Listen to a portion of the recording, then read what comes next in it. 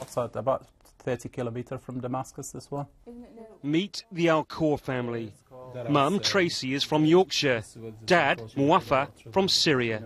Their girls have grown up in both countries, and now they're all worried about friends and family. Yeah, Ahmed went.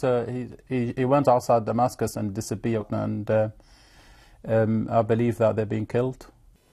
Over Arabic tea, the talk is not so much of chemical weapons and diplomatic manoeuvring.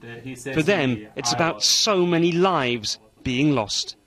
They need help, they need that action, they need help now, not later, now, because it's happening on a daily basis. It's not the chemical weapons issue isn't one thing, it's happening every day.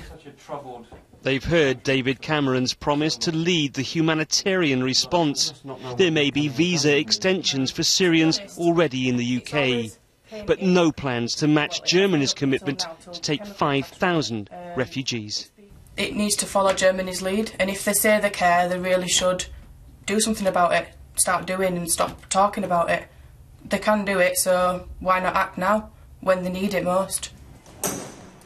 It's not all about the government. The UK's Syrian community is doing all it can, especially for women and children. They're sat there in Syria just waiting, when is my turn, or am I going to get food, am I going to get my baby some milk? So when the day came and we saw a response, the general public were absolutely great.